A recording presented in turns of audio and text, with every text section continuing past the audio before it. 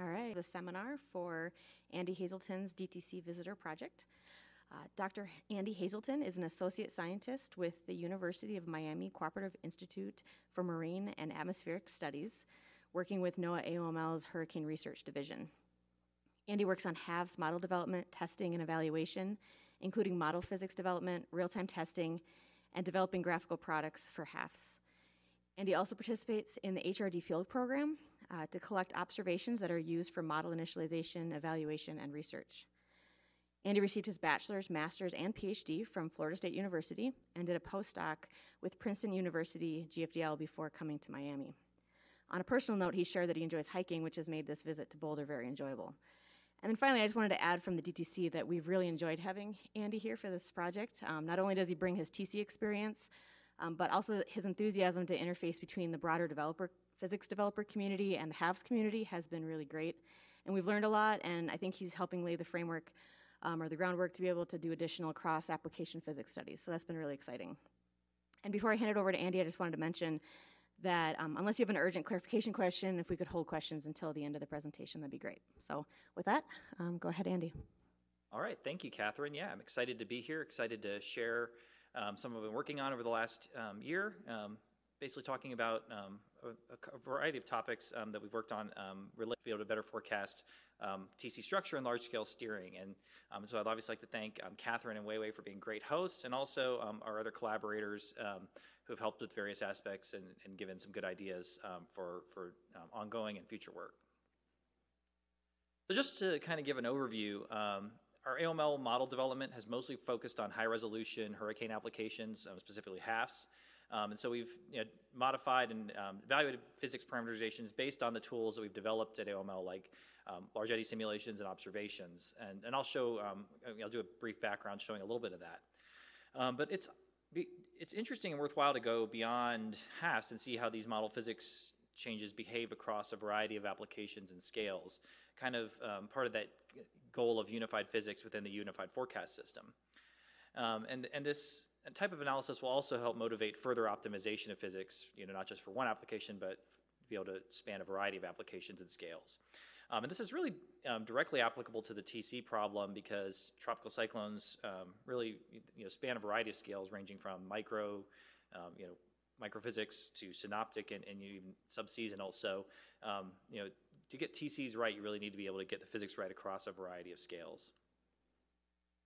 So just a brief outline, we're going to have kind of a somewhat separate but connected avenues of research exploring physics behavior across scales. So I'll start with a background on a little bit of what we've done in the HAFS physics development, and then get into what I did for the project, which is a comparison of HAFS with UFS short-range weather application for Hurricane Laura, then analysis of HAFS forecast using a modification to the convective scheme known as prog sigma.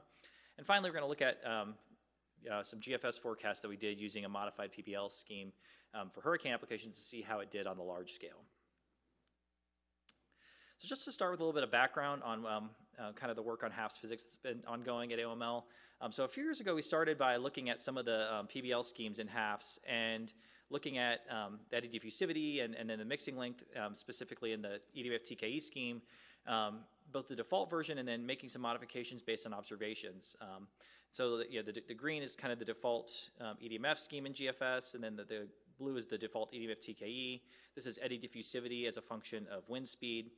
And so the observation showed that both of these were a little bit too diffusive. So we made some modifications. The red is the modification that was done in HWRF a while back, just using kind of a constant sort of tuning term. And then we made a kind of a similar modification in EDF TKE to cap the mixing length to basically get less mixing, more realistic eddy diffusivity, and stronger cyclones. And those results were published in a paper that came out last year. But this was sort of a just a very coarse first way of doing it. So kind of a better way of modifying the scheme was introduced by our collaborator Xiaomin Chen who's now at the University of Alabama Huntsville, and he used large eddy simulations basically to simulate realistic hurricane environments and then make modifications to a variety of schemes, but specifically we're looking at EDMF TKE. So you can evaluate this at different wind radii or different radii in the storm, and basically improve the mixing length and diffusivity, different things based on large eddy simulations involving, like I said, changes to the mixing length, the mass flux, and others. And so we implemented this in HAFS, and it's known as the TC PBL option. So it's in the UFS repository, and it's basically to provide a more realistic hurricane-like boundary layer settings. And then we then took that and ran the 2021 season basically in parallel, a version of HAFS with that. That's the red here, where blue was the default HAFS-A for that season, and red was the HAFS-Y, which is with this PBL modification, produced stronger and deeper tropical cyclones, driven, you can see here, by stronger boundary layer inflow. You get greater transport of momentum inward, and as a result, you get a stronger storm. But you can see that this is just for hurricanes. This is not for any kind of large-scale application. And so what we're going to do then, we want to take this and see how these physics changes perform across a variety of scales. So we're going to look at Hurricane Laura for 2020. This was one of the first. This was one of the first evaluations we did because the HAFS applications had a notable left bias that you'll see in a second. And so we wanted to compare with the UFS short-range weather application, run at 3 kilometer and 13 kilometer resolution. We're going to look at 2 physics configurations of HAFS, one of which is similar to HAFS-A, using the GFDL microphysics. One that's similar to HAFS-B, which is using the Thomson microphysics, but no PBL changes. So these are the SRW configurations we're looking at. So for the Hurricane Laura case, this is we initialized it at August 20th at August 25th of 2020. So the orange and the green here are the 2 HAFS simulations that we ran, and then the green and the purple are HWRF and HMOD, so sort of our default operational hurricane models at the time. So these are sort of the real-time runs from 2020. So you can see that basically both versions of HAFS were much too far to the left. So that was sort of a problem we noticed in real time. And the version with the Thomson microphysics was maybe a little bit better. So then we added on the UFS short-range weather application forecasts. You can see the red and the blue here are the 3 kilometer versions. Then 13 kilometer versions are here in the pink and the blue.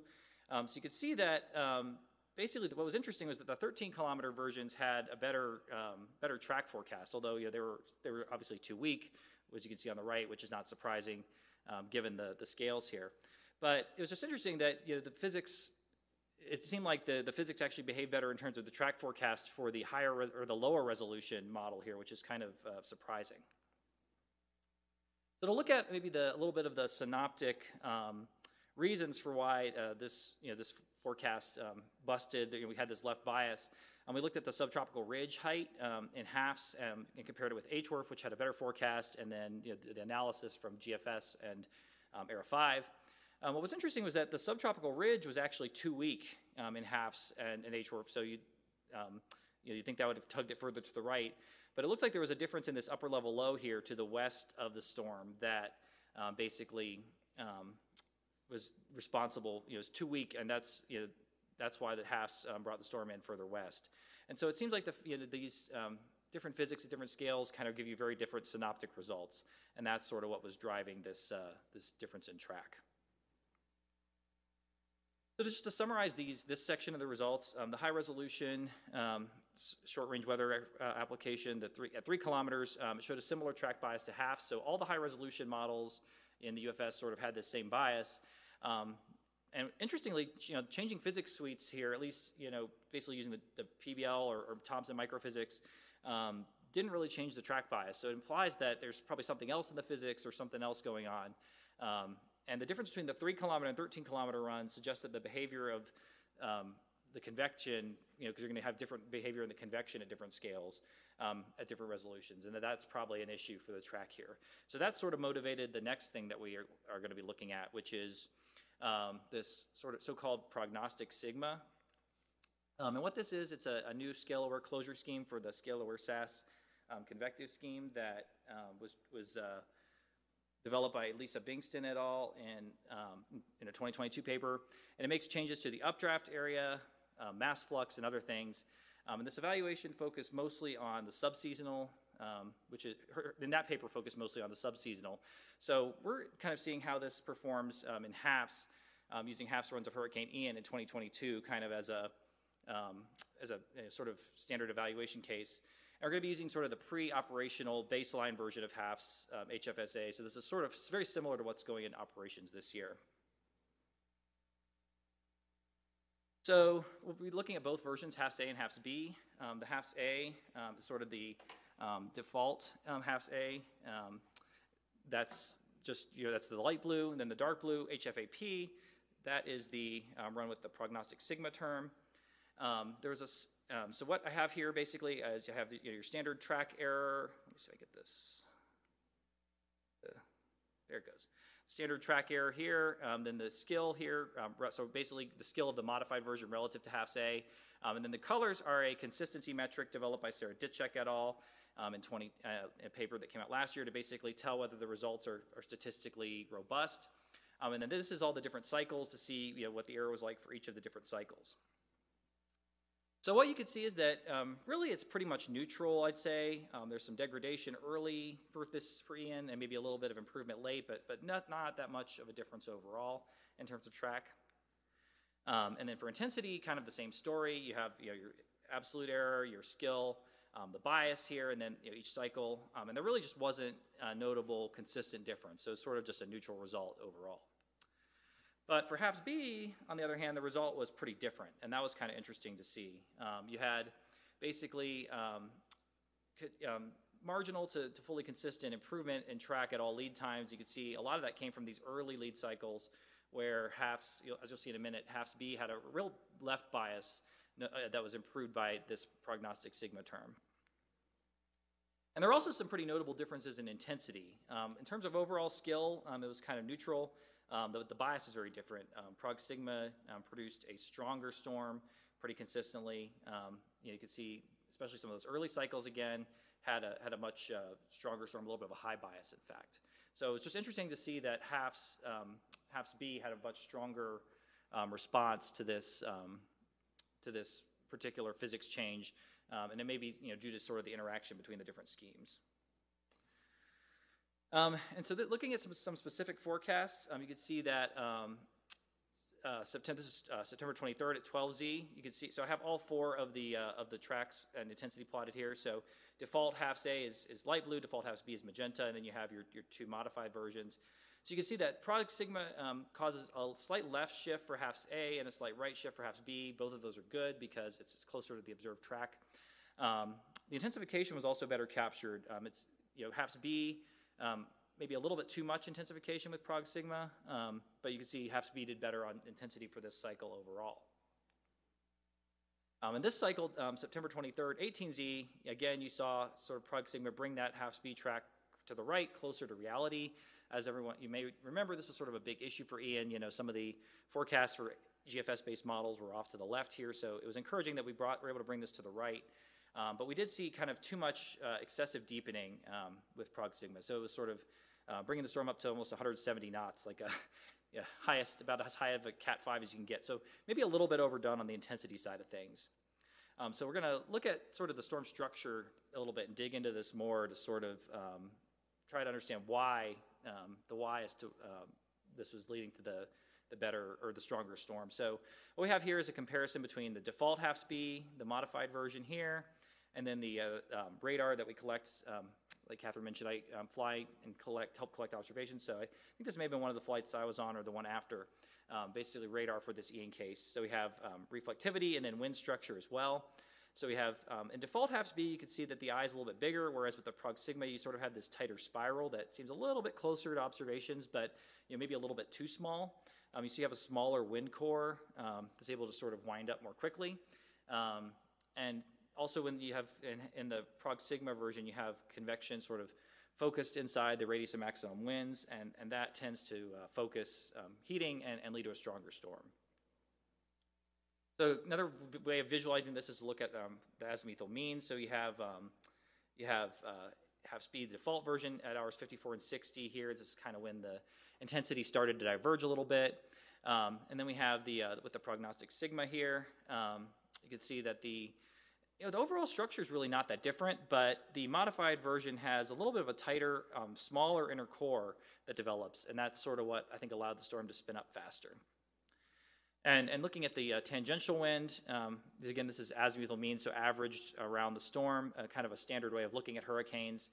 You can see, again, the overall structure is not that different. You actually had an initially stronger vortex in the default version, but then around hour 60, you had this sort of what looks like a bottom-up, a very small inner core developing, and that small, robust inner core is what allowed the storm to spin up so quickly.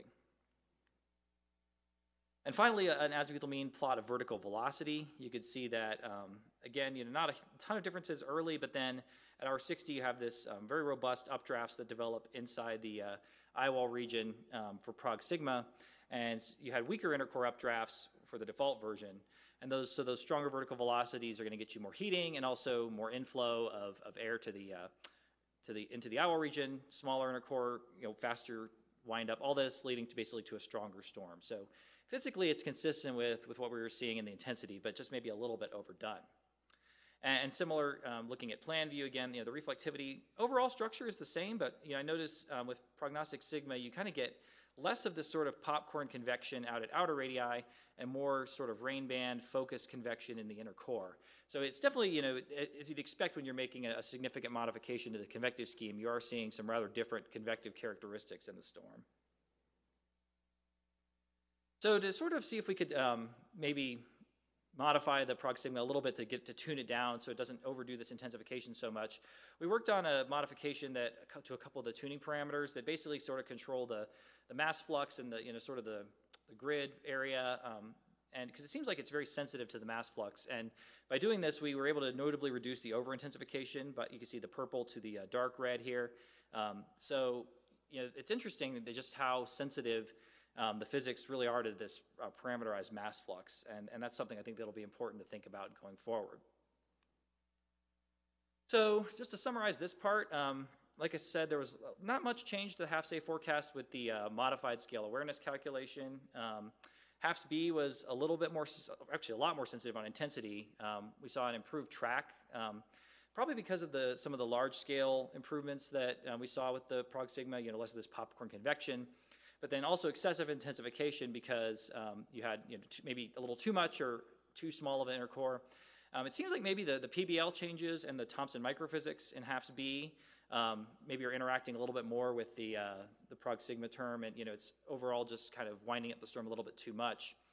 And so it seems like tuning the mass flux, basically, which we saw, modifying the mass flux in the convective scheme made a big difference. So I think what this really illustrates is that it's important to understand how the cumulus, PBL, and microphysics all interact with each other as we go forward and think about unified physics and not just treating schemes individually, but sort of holistically together.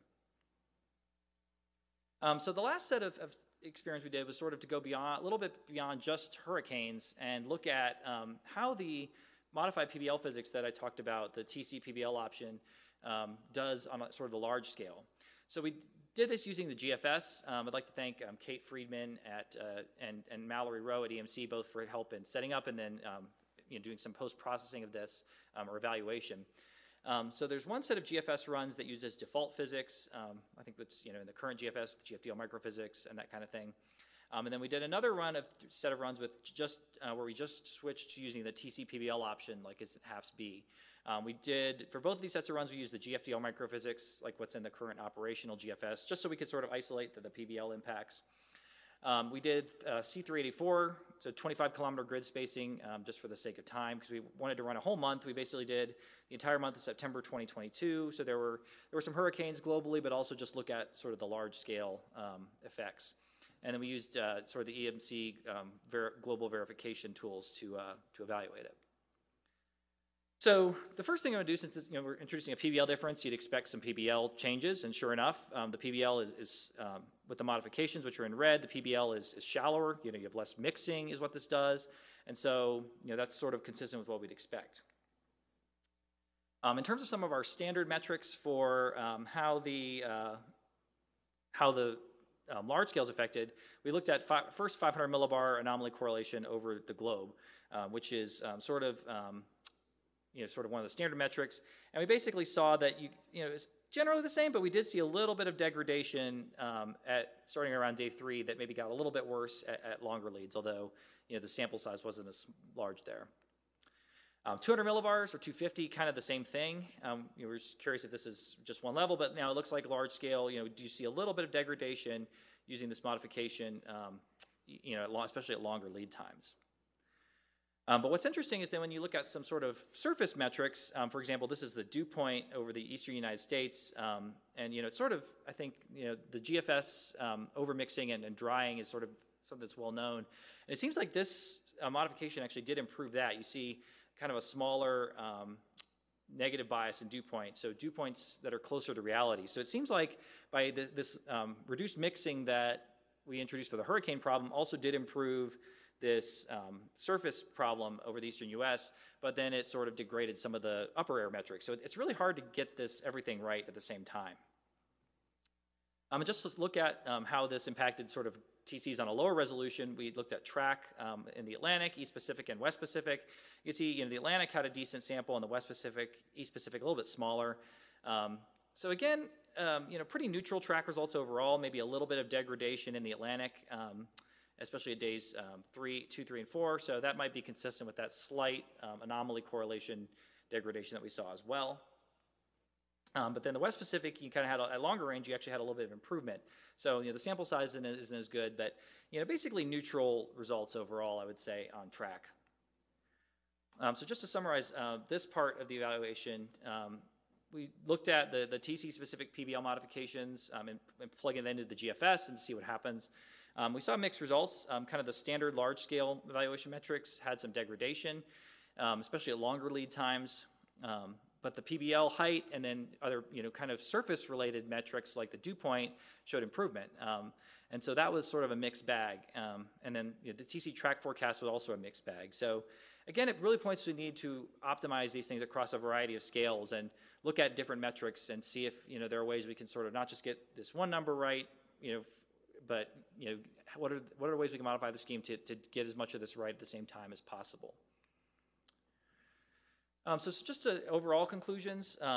These they're 3 related but separate aspects of the project, and they all show a similar theme. Model physics can have a very different behavior for TCs across a variety of scales and applications. You saw that in the test for Hurricane Laura, where the 3-kilometer and 13-kilometer runs produced very different track outcomes. And so the model physics and how it behaves across scales is something we really need to understand better. And the representation of cumulus convection and how that sort of tapers off as you go down to higher resolution continues to be a challenge, and that's something we're continuing to look at. And then the TC-specific PBL changes we found also improve some of the sort of land-based surface evaluation metrics that are directly related to the boundary layer, but then degraded some of the upper-level metrics. And so the kind of one overarching theme that we took from this is that interactions between different parameterizations and different scales is an area that needs to be better understood for TC prediction, and not just sort of modifying the boundary layer or modifying the convection, but how do these interact together. So for our future work, we're going to continue to explore how different physics schemes interact within HAFS, both for large-scale track prediction and also storm structure prediction. So we're going to one thing we're wanting to do is assess the performance of prognostic sigma across a larger set of cases and compare with other convective schemes like the DTC scheme or the Grove-Freitas, which we're working to try to get in HAFS.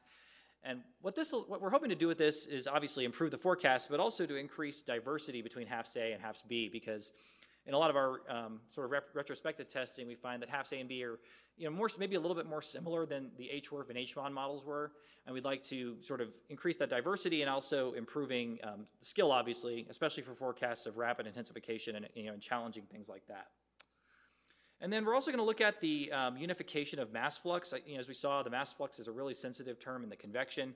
So I have a project, there's a project led by Jiamin that I'm going to be on in the second year that's going to be looking at how to unify that between the convection and the PBL scheme, and hopefully we'll get some answers out of that. And also, we're going to be evaluating how physics behave in a basin scale configuration of HAFS. This is something we're developing at AOML, basically where we'll hopefully have a larger outer domain where you have multiple moving nests, multiple hurricanes interacting together. And so when you have multiple hurricanes interacting in a larger outer domain, the physics really needs to behave well at both the large and the small scales to get the forecast right. And so that's sort of one really important application of this project. So that's all I have, and I will be happy to take any questions now. So any questions? We're pretty light in the room, but sounds like there's a number of people online. So if you can use the Slido to ask some questions. Is there any?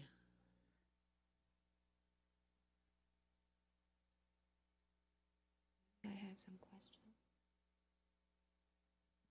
I'm sorry if I missed it, but the lack of sensitivity to the prod sigma for which was for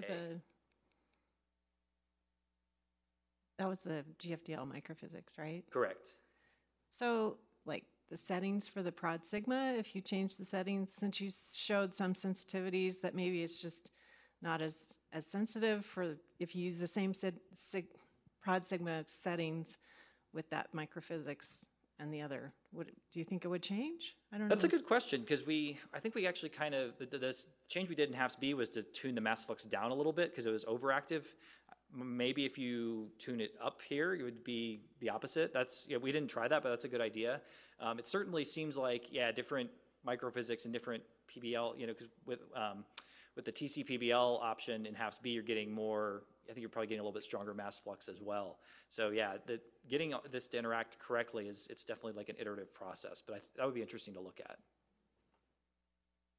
Yeah, so I have some like better with Thomson microphysics compared to GFDL microphysics, but I'm not sure if that's the case really in the code. So maybe just go back to check the code of microphysics to see how prog sigma is hooked up with those microphysics. Yeah, that would be a good idea, because it definitely seems like, at least in terms of sensitivity, with Thomson, it's a lot more sensitive. So, maybe that's, I'm not sure if it's an error or just, different schemes interacting, but that would definitely be good to check on how they're talking to each other.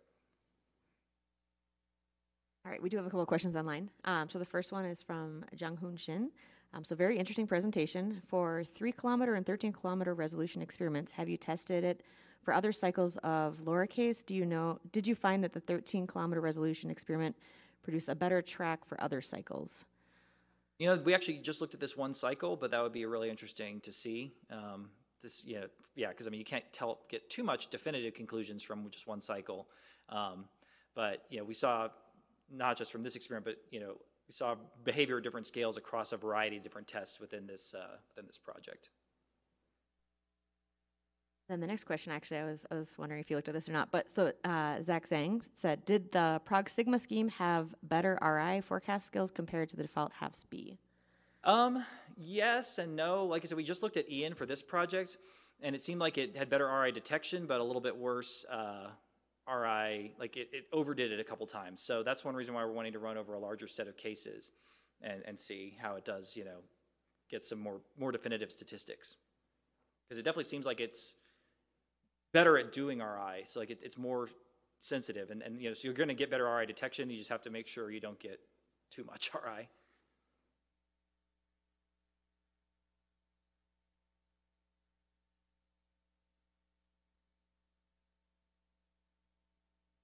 All right, we'll do Lulin's next. So Lulin Shu asks, it is interesting to see the modified PBL improves the surface matrix, but reduces the skill in the high level. I wonder what mechanism leads to this high level change.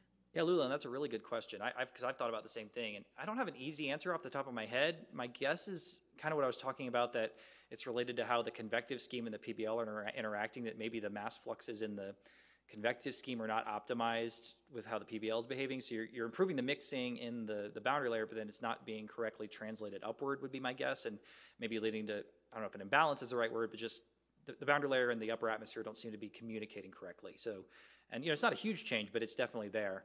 And so that's something that hopefully this project that Xiaomin and I are going to be working on will be able to improve that a little bit. So Andy, which physics suite did you use for the modified PBL? For the GFS, I basically just still use the GFS V17. So it was the like the Prototype GFDL microphysics. So because we wanted to sort of isolate how the Thomson with and without the PBL changes and see if that's different.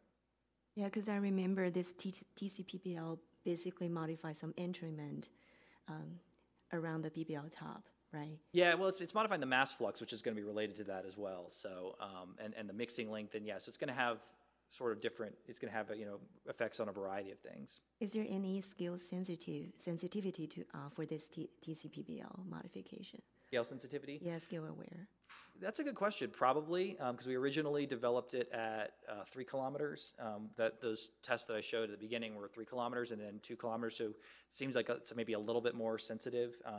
Like the other thing we're working on that we need to tune is it produces, the outer wind radii are a little bit too small, so it seems like, that we're actually working on, Xiaomin has a paper that's, I think, in review that is working on a fix to that. And so, yeah, it definitely seems like there is a little bit of, 2 kilometers, maybe it's a little overactive in some ways. Yeah, because I see what you're using here is 25-kilometer grid spacing. Yeah. So maybe it could affect some of the Yeah, results so it's here. probably not optimized. You would need to be further tuned for GFS. So that's like where it gets to an interesting question of like how unified is unified. If you have to tune scheme, that's a step in the right direction at least. So.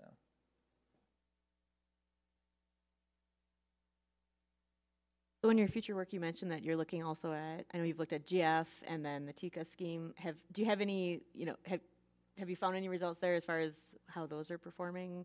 Yeah, so the TTK scheme in some really preliminary tests that we did looked really good for the Ian test, like it was doing better track, and really just it seemed like it was most different from the others. GF we're still kind of optimizing, but the plan I think we're hoping to use the TTK scheme for our HFIP real time, and then we're going to also run some proxima runs in parallel and sort of just evaluate, and probably go back after the season, run some retros, and sort of just evaluate for maybe the next year's kind of second implementation of HAFS, maybe using one of these modifications, because we want to get something that's better skill and also different from HAFS-A. So.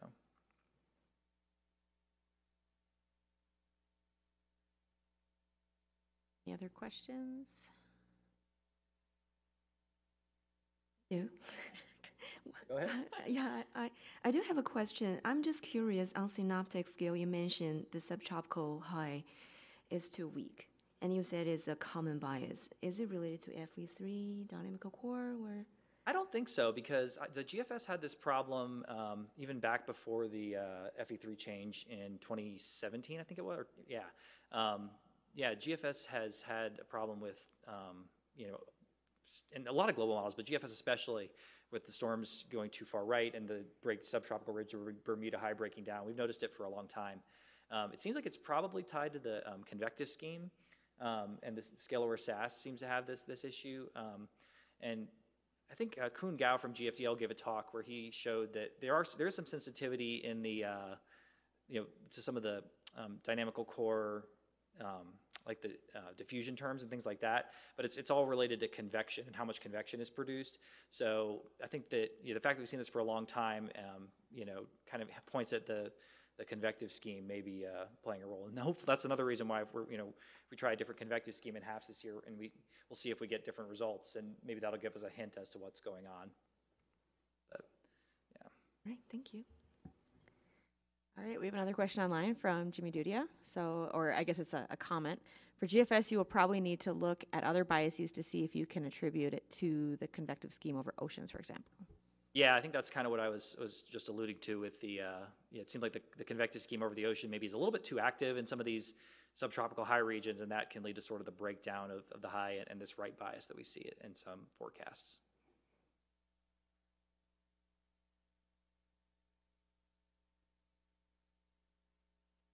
Anything else?